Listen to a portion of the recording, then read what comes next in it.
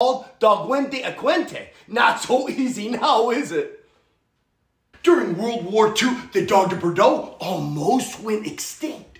The Dogue de Bordeaux, which goes by DDB or French Mastiff, was revived by Dr. Raymond Trouquet, who in the 1960s fell in love with the Dogue de Bordeaux and vowed to revive the breed.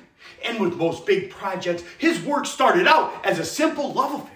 But he and the Dogue de Bordeaux got their big break when one of my favorite movies hit the big screen in 1989. Turner and Hooch starred Tom Hanks and Hooch, his Dogue de Bordeaux. Turner and Hooch was an early movie in Tom Hanks' career, but was still a box office hit and raked in $180 million in today's dollars. Heck, the movie's so popular that it had a 2021 sequel TV show to the 1989 film, also featuring a Dogue de Bordeaux. In totality, these events reversed the Dogue de Bordeaux's direction from being virtually unknown to a popularity ranking of 84 according to the AKC. The Dogue de Bordeaux first came into existence at the Paris exhibition 1863. 33 years later, standardizing the Dogue de Bordeaux was finished in